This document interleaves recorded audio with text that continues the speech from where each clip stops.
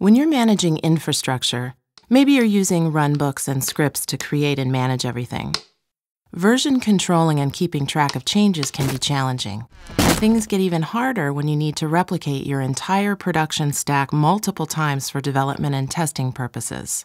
But provisioning an infrastructure stack directly from a collection of scripts isn't simple.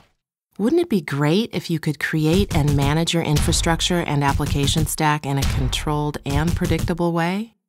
Introducing AWS CloudFormation. CloudFormation provisions and manages stacks of AWS resources based on templates you create to model your infrastructure architecture.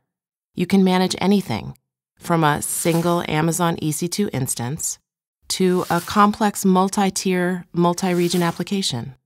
CloudFormation can be used to define simple things like an Amazon VPC subnet, as well as provisioning services such as AWS OpsWorks or AWS Elastic Beanstalk. It's easy to get started with CloudFormation. You simply create a template, which is a JSON file that serves as a blueprint to define the configuration of all the AWS resources that make up your infrastructure and application stack.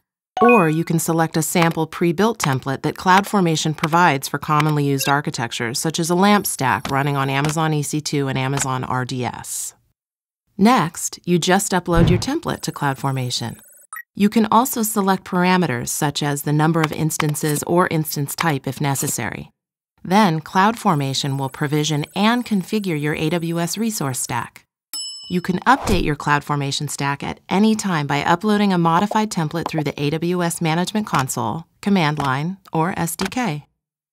You can also check your template into version control so you're able to keep track of all changes made to your infrastructure and application stack.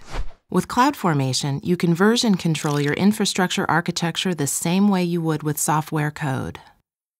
Provisioning infrastructure is as simple as creating and uploading a template to CloudFormation. This makes replicating your infrastructure very simple. You can easily and quickly spin up a replica of your production stack for development and testing with a few clicks in the AWS Management Console. You can tear down and rebuild the replica stacks whenever you want. Replicating a production stack could have been time-consuming and error-prone if you did it manually. But with CloudFormation, you can create and manage AWS resource stacks quickly and reliably. And there's no additional charge for CloudFormation. You only pay for the AWS resources that CloudFormation creates and your application uses. To get started, visit our website and launch your first stack with AWS CloudFormation today.